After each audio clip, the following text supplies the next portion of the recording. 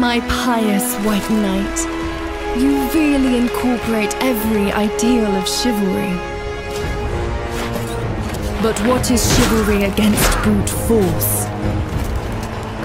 What good are the rules of combat when facing someone without humility, and who is here not just to win, but to bury his opponent?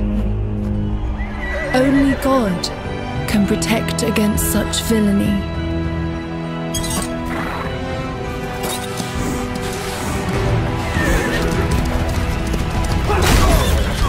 But however sincere, prayers are no guarantee for success.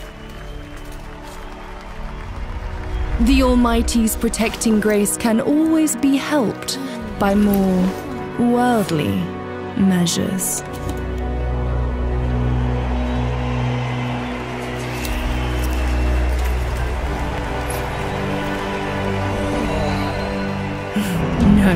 No gloating. Not yet. Real strategy requires cunning.